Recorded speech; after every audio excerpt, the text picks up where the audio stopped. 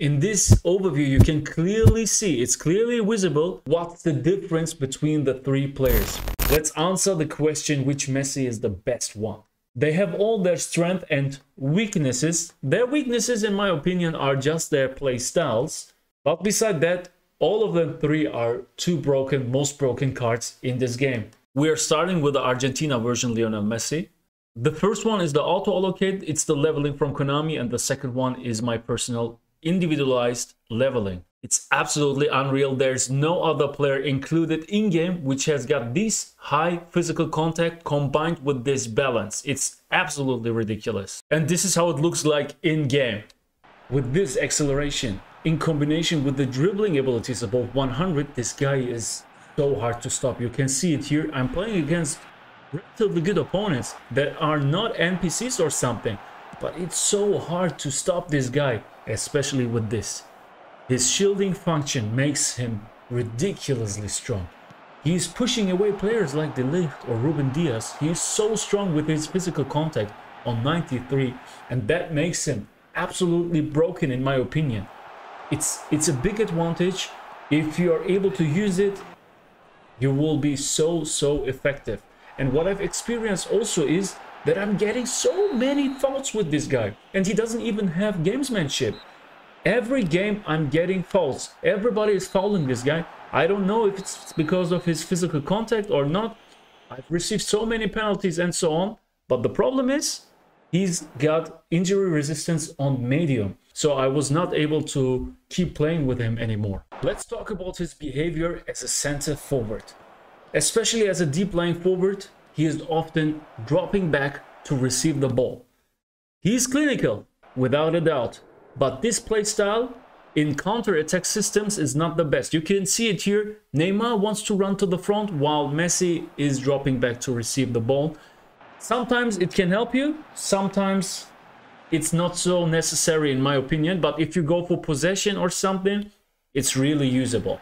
As an AMF, we have a really awkward situation here, and I will show you what I mean. First of all, every Messi version is good in passing with the one-touch pass, through pass, or they can also do lofted passes. They are really good. That's not the problem. The problem is the running behavior. For example, in the meta system, he is always dropping back, also as an AMF. He is not attacking as a front player. He wants to initiate the counter-attack or the build-up game.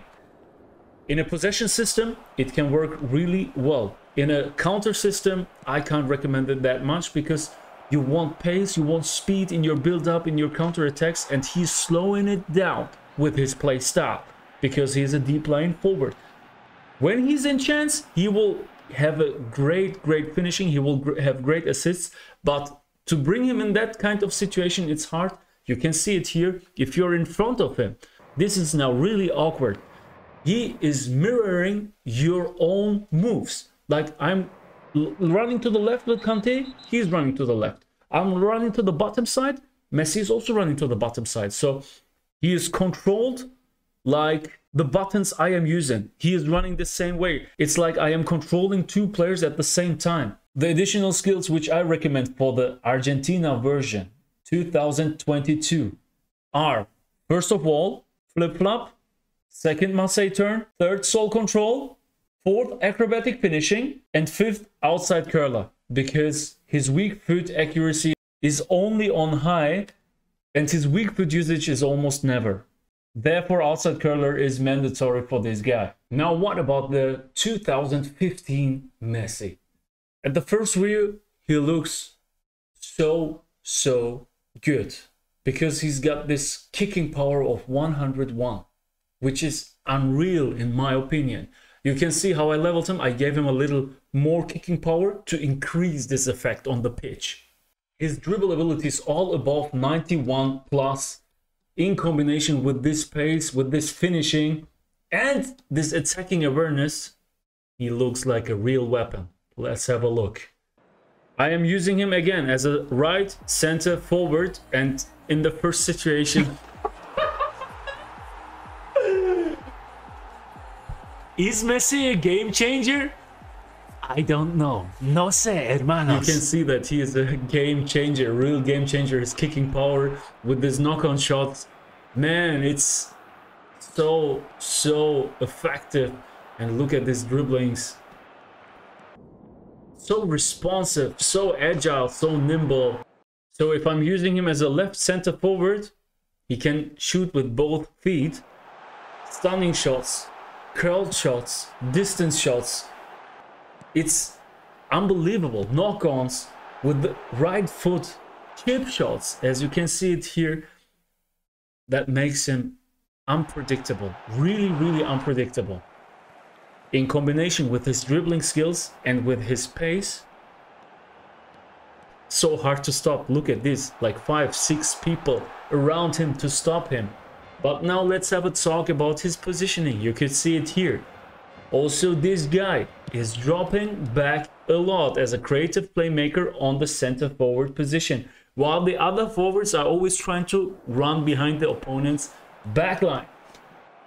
I don't talk about the passing, man. It's crazy. Lofted passes, from the ground passes, through passes. Fantastico. There's almost no other guy who can pass like that. Also with the outside curlers, as you can see it here in this situation. It can open up so much for you, and it can provide you lots of goals. I don't talk about that, but the creative playmaker is unpredictable as a play style, because sometimes he is running to the front and sometimes he is interrupting his sprint and is stopping, going into another direction. Here you can see again, now he's taking his pace again and running to the front, but not all the time. He is not dashing all the time. Sometimes you are waiting for him to run and he isn't. Like here, I'm doing the through pass and this guy is stopping. So I need to think, is he running now or not? It's too unpredictable, the runs. With the run and stop, run and stop. I don't like that too much, to be honest, and that's the reason why I prefer whole players on the AMF position. The additional skills for the 2015 version Lionel Messi, in my opinion, the best are, first of all, flip-flop.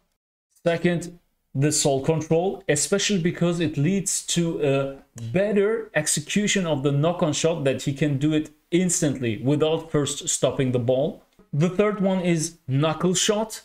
With his kicking power, it makes lots of sense to level also his kicking skills. The fourth one is acrobatic finishing once again. And the fifth one is must-say turn for the nimbleness, for the agility. We've got the year 2009. And here you go with Lionel Messi kissing his boot. If you see this, what is your first thought? For me, with this speed, with this pace, in general, this acceleration above 100, bro, 102 acceleration, 94 speed, it's so crazy, man. It's insane. And as if this wouldn't be enough, he's got a high attacking awareness and high finishing. What Konami did here, you can see, they decreased his dribbling a lot compared to the other big-time Messis. It's still high, okay, with 95 in dribbling. Bro, it's broken anyway. But compared to the other Messis, you can see that they decreased it so much, and there's a reason behind. In my opinion, in this game, pace matters the most. It was almost always like that, also in Pro Evolution Soccer. Doesn't matter of mobile, Xbox, PC, PlayStation. It's all the same. In this game, pace matters the most. And there's a meaning behind why Konami decreased his dribbling stats in that way, because this speed, bro, mind-blowing. This is what I mean with mind-blowing. Just take care of Messi now. With my counter-attack, I'm starting the counter-attack after the corner kick, and this guy is going for a dash now. Just look.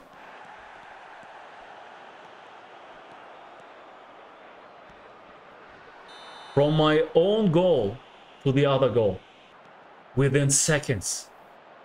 And then this dribbling, bro. This agility. This dynamic style.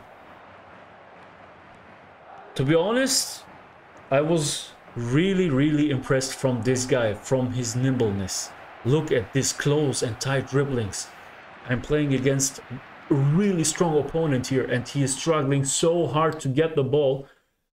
It's for me just a cheat code to have fast players, insanely fast players, but with high dribbling and high finishing also.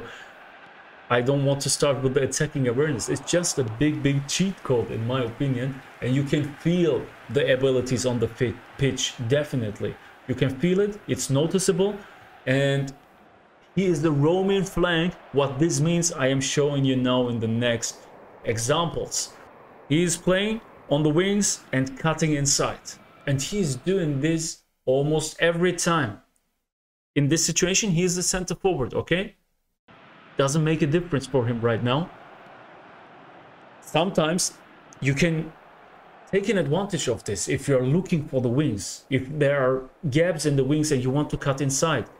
But if you want to play from the center, it's a problem, because he's cutting inside and then going to the top again, or to the wings, and then again cutting inside. He's just waiting for his opportunity to receive the ball.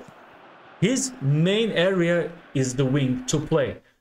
His cutting inside is just at the end of his sprint. And this is where you can be effective with him and create goal chances, whether it's by scoring yourself or giving the last assist. But what this guy is doing is always running to the wings and waiting there for his chance. So if you are a winger, if you are a player who loves to play from the wing, this can be really useful for you. Really useful. If you are a center player, then you can have issues with this. To be honest, he's compensating this play style with his insane statistics, insane abilities. Just this super pace combined with the attacking awareness, dribbling and finishing, it's one of a kind. Now for me the most interesting part is his behavior as an AMF. We've already experienced that this guy can overcome the opponent's team in no time. I don't talk about the center, I'm talking about the whole pitch. This is a big advantage, to speed up your own gameplay like that. He can pass like every other Messi I've mentioned. But what makes him special is his running behavior without the ball. While you're attacking, this guy is always trying to look for the opponent's goal. He's always attacking, always running to the front without hesitating, without stopping. You can see it also here in this example. He is jumping just above the ball and still keep running to the front to receive the second ball. Here I'm opening up the game and this guy is already starting to dash, and then with the next pass he's still dashing, he's going for the next step. Ooh, this is what I was really looking for as an AMF player, to be honest. This is what a whole player does. Didn't expect this from a roaming flank Messi, but in my opinion, wow, I was impressed. Let's go for the skill. Let's go for the additional skills for the 2009 Lionel Messi version, guys. First one is again flip-flop. Second is Marseille turn. Guys, we need this nimbleness. We need this agility. We need them fast and agile, guys. This is too important. Third one is acrobatic finishing. Just a must-have for center forwards. Check out my skill video, my must-have skills video, guys. It's still up to date. With the fourth, I go for weighted pass, because this guy is insane on the AMF position, and with one touch pass, through pass and weighted pass combo, bam. And the fifth one is outside curler. And with these 5 additional skills equipped, you are doing nothing wrong. In this overview, you can clearly see, it's clearly visible what's the difference between the 3 players. We are starting here with the deep lying forward one, who's always dropping back to receive the ball. I'm talking with the center forward position. Almost the same with the creative playmaker 2015 version Lionel Messi. Also this creative playmaker version was dropping a lot to the back. And with the roaming flank version as a center forward, we've experienced that he's always running to the wings and then cutting inside. And we've got the same now for the AMF position. Starting with the deep line forward again. That was for me the most awkward situation.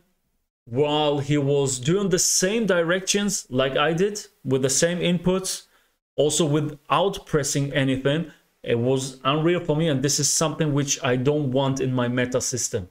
The second one was a mixture of the first and the third one.